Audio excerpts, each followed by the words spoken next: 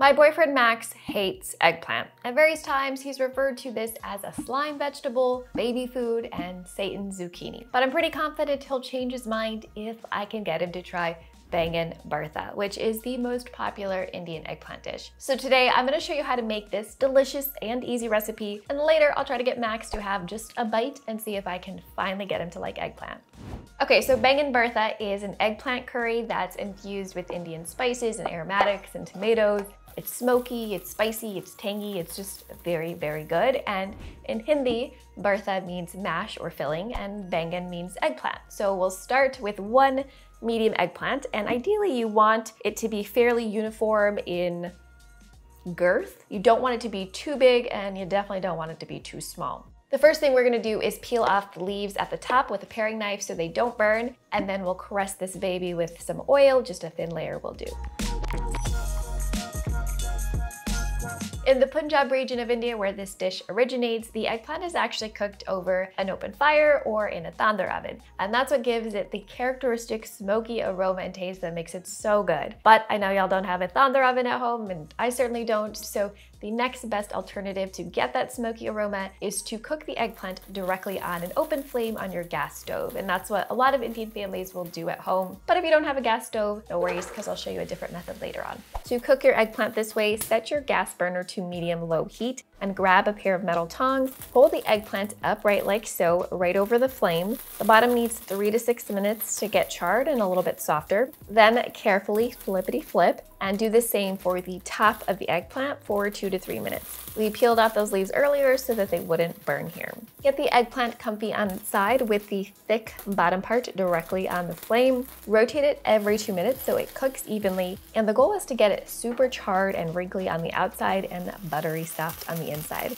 If your eggplant is really ripe, that could take 8 minutes here. Otherwise, it could take 15 to 16 minutes. By this point, the eggplant should look like it's seen better days. Take a paring knife, and if it easily slides in and meets very little to no resistance, it's done. But if the skinnier top half part of the eggplant is not as soft, scooch the eggplant to cook that top part for just a few more minutes. Your stove will be a bit messy, but it's nothing that vinegar and baking soda can't handle. Gently scoop up your eggplant and add it to a large bowl and cover it. We're gonna steam the eggplant like this for 5 minutes. This will make it easier to peel. Another thing that helps with peeling is if you dip your hands in water as you go. Make sure to remove all of the big crinkly pieces. If there are a few tiny black bits left, that's okay. Slice off the head of the eggplant, and now it's time to mash it up. I just run a heavy knife over it back and forth like mincing garlic until it's super smooth. This particular eggplant doesn't seem too watery, but if yours is, add it to a colander for 15 minutes to strain out that water, because you definitely don't want a watery Bangan Bharta.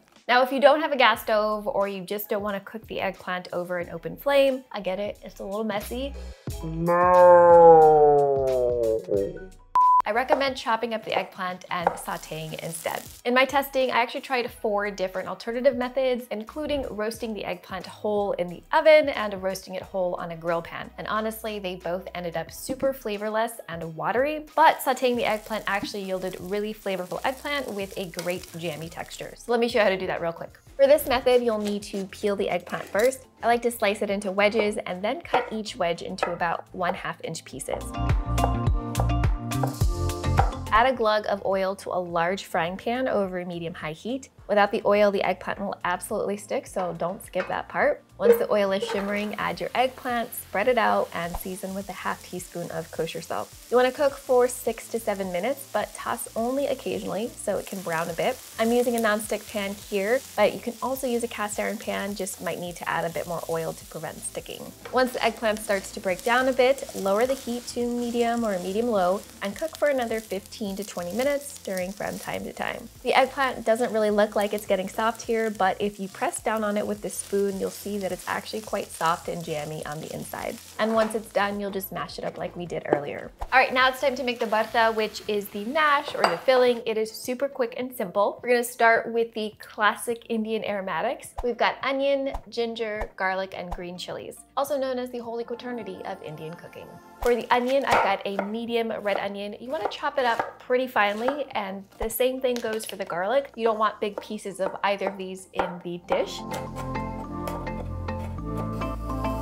Then I'm going to grate 1 inch of ginger and finally dice a small serrano pepper. If you've got baby mouth, do not put this in there. You will die. I mean, you won't die, but you will cry, you will sweat, you will be very unhappy, so just leave it out. If you want some heat, but not super spicy, you could use like half of this pepper, or you could also just take out the membranes and seeds. We like it spicy though, so I'm gonna do the whole pepper. And for the precise measurements for this recipe, be sure to check out the blog post, rainbowplantlife.com. I've got step-by-step photos, tips, substitutions, and the printable recipe there. I'll link that in the description box below. Bang & Bartha is usually a bit tangy, which is a nice flavor balance with the spiciness, and the tanginess comes from tomatoes. So we'll finely chop 2 Roma tomatoes. I've got a bit of oil heating up in a frying pan over medium-high heat. Start with a teaspoon of cumin seeds. We're gonna let those bloom in the oil for a minute or so. That's gonna bring out their roasty flavor. Then we'll add the onions with a pinch of salt. You want them to start softening, but not brown, so maybe 5 minutes. In go the ginger, garlic, and serrano pepper we prepped earlier, as well as a half teaspoon of ground turmeric. These need about 1.5 minutes and stir frequently so they don't burn. Let's add in those tomatoes, and you can use the liquid from the tomatoes to scrape up any brown bits that are stuck to the bottom of the pan. Some salt to season everything, and a teaspoon of ground coriander. This mixture needs 4 to 5 minutes or until the oil starts to release from the tomatoes. This means the aromatics and spices have fully released their flavor and aroma into the hot oil. Now it's time to add in the mashed eggplant from earlier. I also like to add a bit of Kashmiri chili powder. It's mild, so it's not really adding heat, but it does add a nice color because, I'll be honest, this is not the most beautiful dish. Lower the heat because eggplant has a tendency to stick, and cook for 4 to 5 minutes or until the flavors and textures have all combined together. We'll finish this with a teaspoon of garam masala. It's not super traditional, but it adds such a great warming, slightly sweet flavor. It really brings that special something. And of course, some chopped cilantro for a fresh element, and a little salt to season. Toss once again to marry all of the flavors together.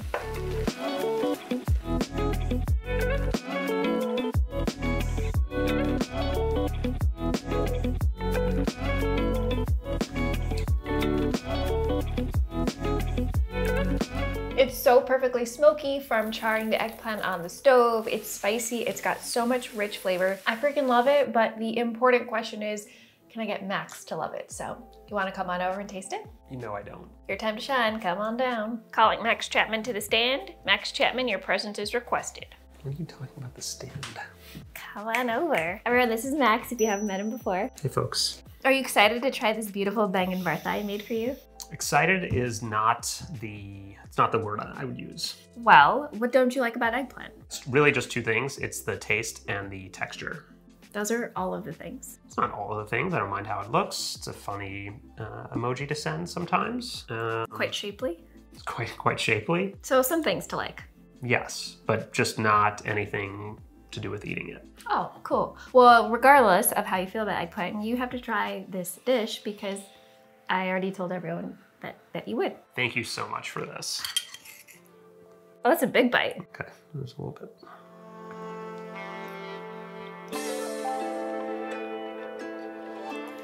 It's actually pretty good. Nice.